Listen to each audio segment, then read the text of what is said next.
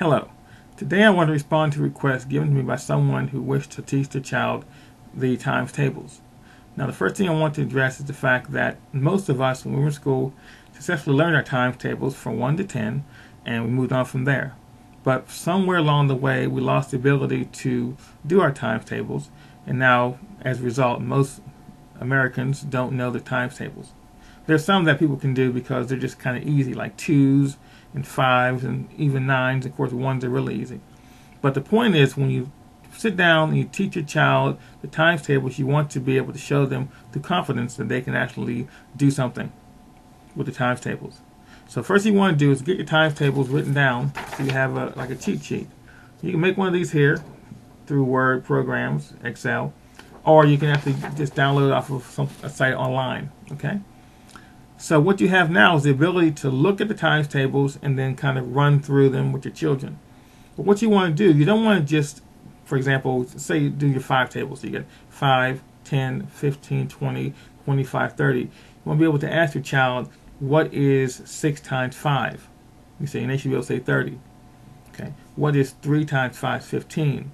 What is 8 times 5? 40. They want to be able to, to prove to you. You want to ask them to prove to you that you know the actual breakdowns of these numbers, not just the rote run.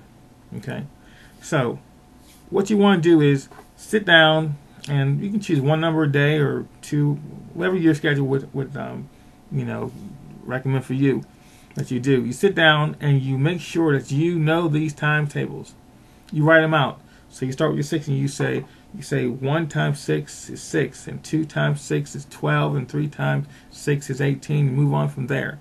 Okay. Therefore, not only do you teach your child the times table, but you kind of learn yourself, which makes it important for you as well.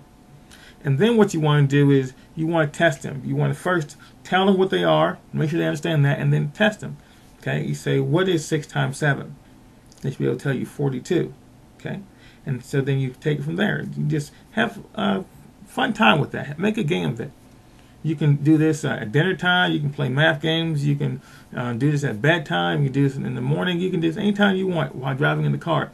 Just have fun and make it fun. Okay. If your child gets to the point where they feel that they're being put upon too much, then they're going to rebel and they're not going to want to learn these things. But make it important for you. Make it important for them, but also make it fun.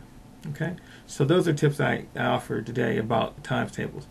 First of all, have your timetables written down on paper like I showed here, and so you can drill these, so that requirement's out of the way.